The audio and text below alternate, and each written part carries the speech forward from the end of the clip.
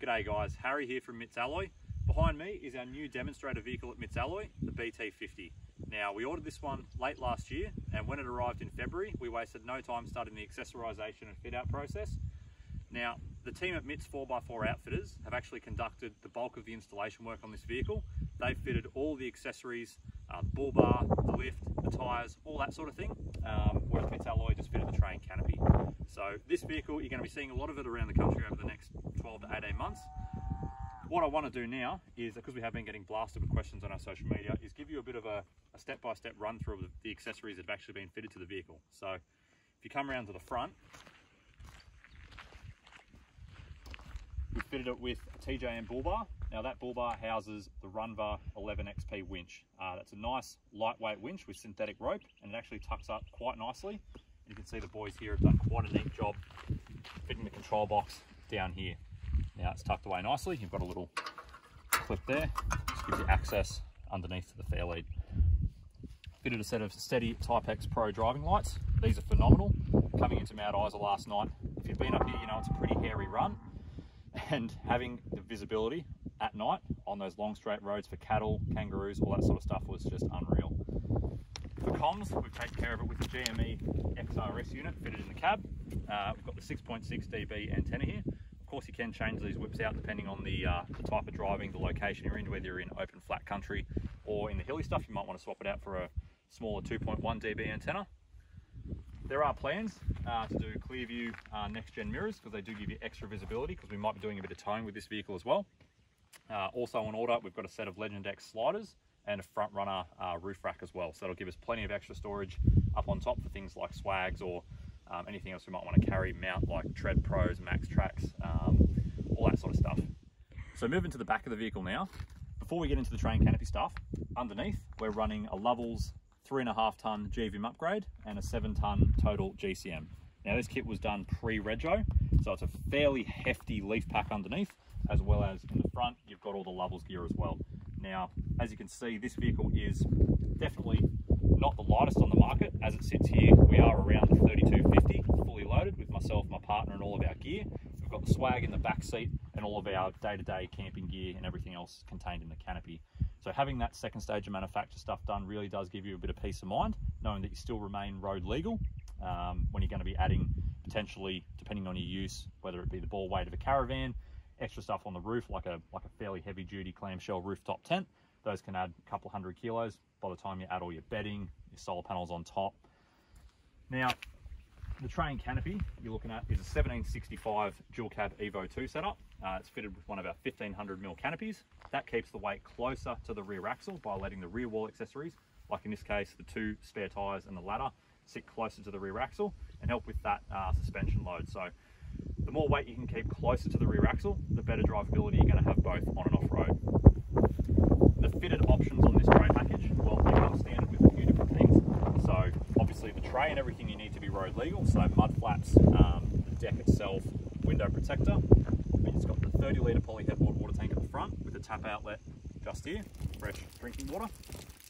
We've got our diesel fuel filler here as well. That's standard relocation when we take the tubs off on these vehicles. Flared mud guards. At the back here we've got our pair of rare tapered under tray toolboxes. We use these for things like storing recovery gear, things you might not want to contaminate the canopy with, whether it be tools, that sort of stuff.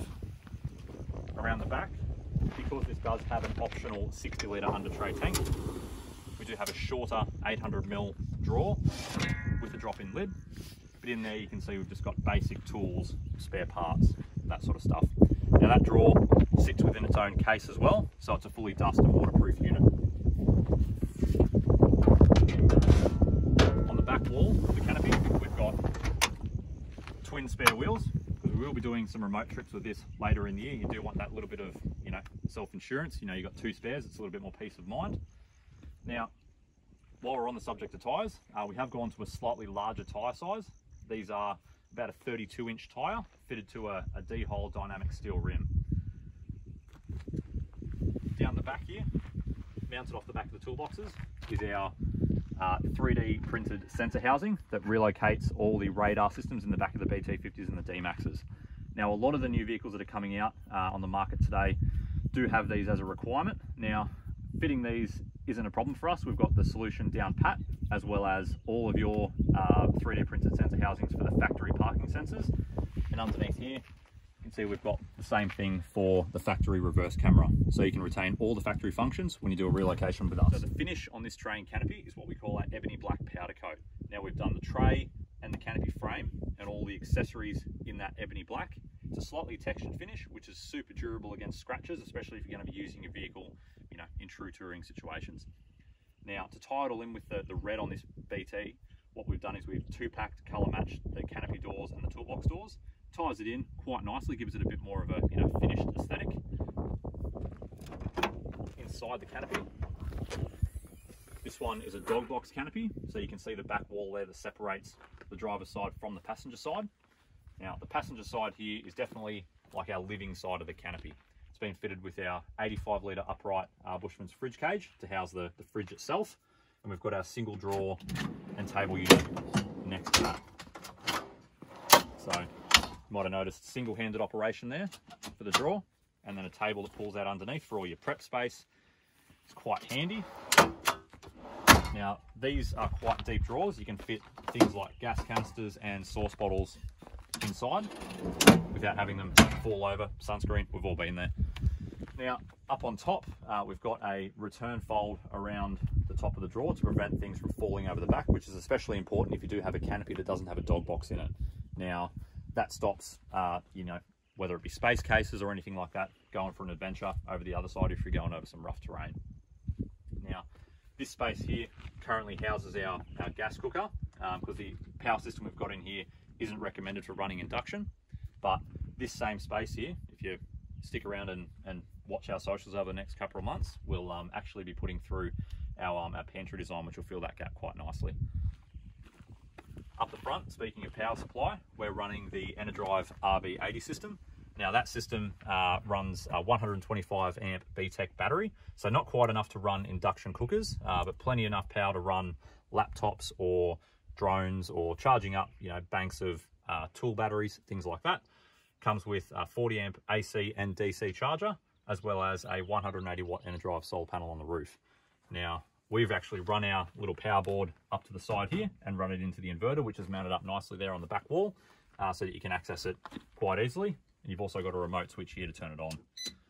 Now, we've got a light switch here up to the top, so you can see we're running the hardcore tricolour strip lights, and they're mounted onto the lock protection surrounds here that give the central locking locks. That's an option we fitted to this canopy. Some protection, as well as, because we are running a flush floor design, keep any items that might fall back onto the locks. It prevents them from actually jamming the actuator of the lock.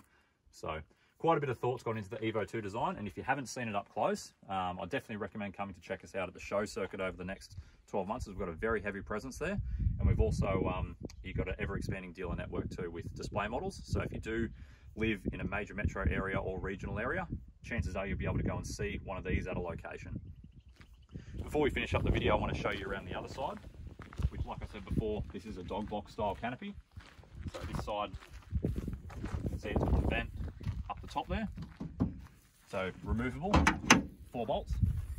But inside here, because we're not running a dog on this trip, we're not taking our 4-legged friend, we're just using it for extra diesel storage. Now, we do have a long-range tank on order that's going to get in part 2 of this build when we get home. But other than that, the divider is just being used to separate a little bit of our extra food storage here. So quite a versatile arrangement. You don't necessarily have to use it for a dog. You can use it for whether it be chainsaws or any other heavy equipment you don't want to contaminate the other side with fuel or, you know, smells, that sort of thing. Now, last but not least, we do have a roof rack up on top. Now you can see up there we've got awning brackets and a solar panel mounted. We're running the Darchi 270 awning on this setup, and that Enerdrive 180 watt solar panel sits up there quite nicely. So that pretty much wraps it up for this BT50 walk around, guys. If you do have any questions, please feel free to let us know down in the comments below. But other than that, we will do a little bit of an update when we install the front runner roof rack, the Brown Davis long range tank, the Clearview next gen mirrors and Legend X sliders, as well as a couple of other things we're working on. But if you are looking to do a vehicle build like this, you can do it through the team at MITS 4x4 Outfitters now. They're a sister company with MITS Alloy. They operate out of the same location in Newcastle, and they handle the fitting of all of your other accessories, whether it be long range tanks, tyres, pretty much everything I've already run through on this vehicle, they can facilitate for you at the same time. So for more information on whether it be a training canopy, 12-volt packages, fitting of any other accessories, you can head to mitsalloy.com.au or mits4x4.com.au, or alternatively, give the team a call on 0249 676817, and they'll be more than happy to help you with pricing, availability and quotations. Thanks guys.